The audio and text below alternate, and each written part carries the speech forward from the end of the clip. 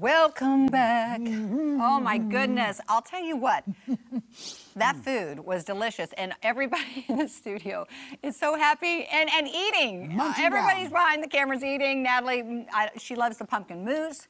What are you eating there? I have a chocolate croissant right here with some vanilla icing on that. How yummy is that? It is amazing. So good. It's flaky, it's chocolatey, and it's like a dark chocolate. It's not like milk. Oh, I like the dark chocolate. And it's so healthy for you. It really is. I love dark chocolate is healthy for you. It really is good for you. Yeah, definitely. So, yeah. So we've got plenty of food to...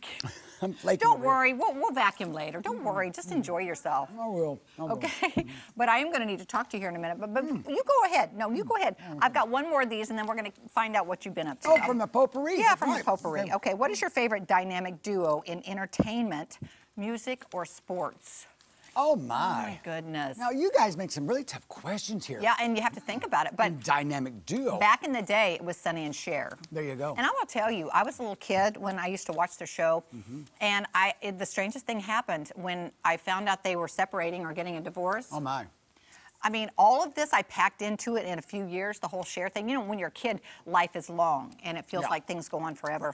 When I heard, I don't even think I talked to anybody about it. I was so upset about them getting a divorce. I think I just took the Sonny and Cher thing, I set it on the shelf, and I walked away from it, and I was just done. Like, I didn't follow her career after that.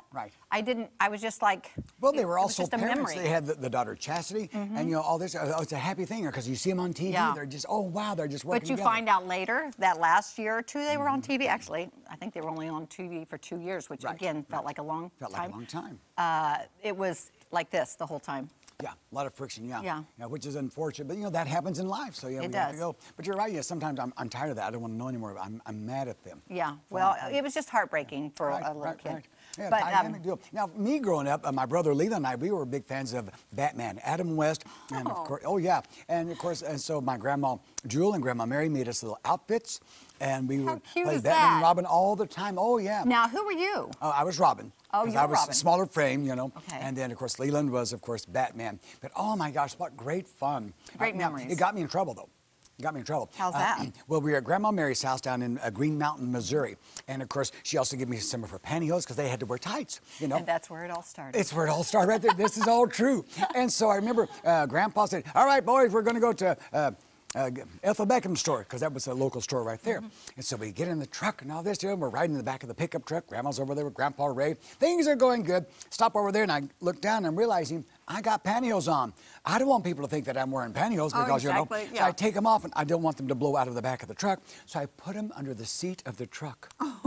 Now, I'm a kid. You forget what I've done. I don't know what I have for breakfast, you know? Exactly. And so we get home. Back to their house that afternoon. And now Grandpa accuses me, he goes, all right, now Terry, now you tell your grandma that you put those pantyhose underneath the seat, because I didn't do that. It's because, you know, because Grandma's like, whose pantyhose are these? That reminds me of the scene in Overboard. Oh, right, okay, yeah. Yes, I love that how so funny. much. That, memories, such great memories. Gosh, yeah. See, they later divorced. I always thought that was my fault because of the pantyhose. It might have been. True, true. Anyway. Terry, speaking of your childhood, that probably led you to do all the characters that you do. Yes. So tell us a little bit. We got just a couple of minutes to talk about what you're up to. Right now, of course, Silver Dollar City as Clarence Peabody, Santa's assistant. That's right. There, what who wants, who gets. And of course, we're over at what's called the Carousel Barn, now known as Santa's Cottage. Great fun. It is always fun. There are magic moments that happen that you just go, oh, wow, this is what it's all about. Yesterday we had a young man sort of under the umbrella of autism, you know, and the mother was really gravely concerned. She goes, now this may not go well because he's not sure. And I just talked to him like this. Made him feel comfortable. Yeah, you give him that calming voice and, hello, what is your name? Well, let's go. Would you like to see Santa Claus now? Yeah. So I took his hand, he put his hand in mine, and we just gently walked over there.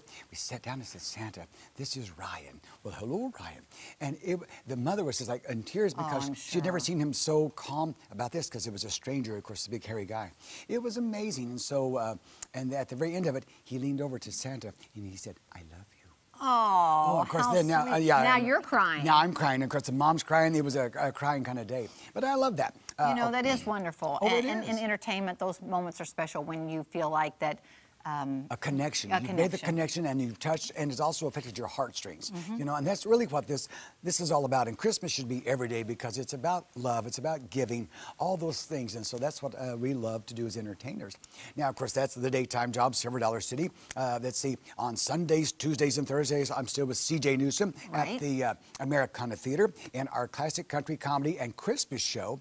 And as you know, being from Branson, when we first went to Christmas about 36 years ago, all the shows, they went all Christmas. Right. Well, after people saw the third show in a row at different theaters, they're like, give us something please. else. So I love our show because the first half is classic country, the good stuff.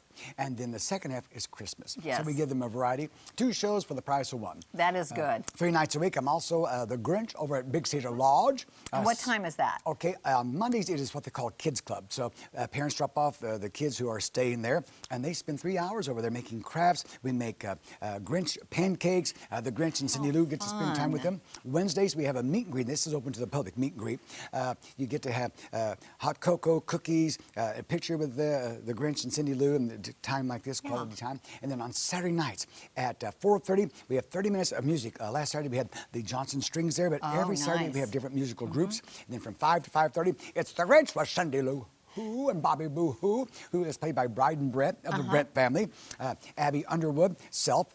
She is a little entertainer in Branson, also working at Big Cedar. And then we also have the Ice Princess.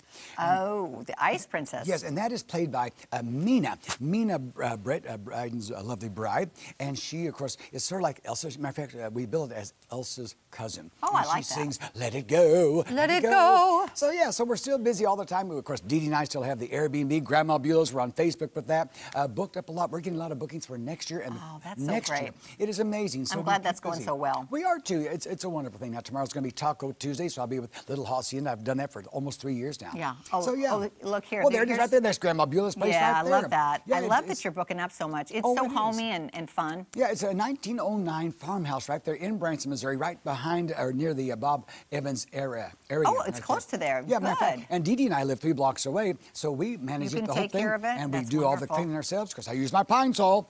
Oh, I know. So, That's yes. your favorite cleaning Yeah, agent. there you go. Well, So, Terry, you're a busy guy. I appreciate your enthusiasm and all that you do. Always, Now, we've had a lot of sugar. How about when we come back, we kind of wind down with some wine. Oh, Mulled wine. That's my favorite 4-letter word.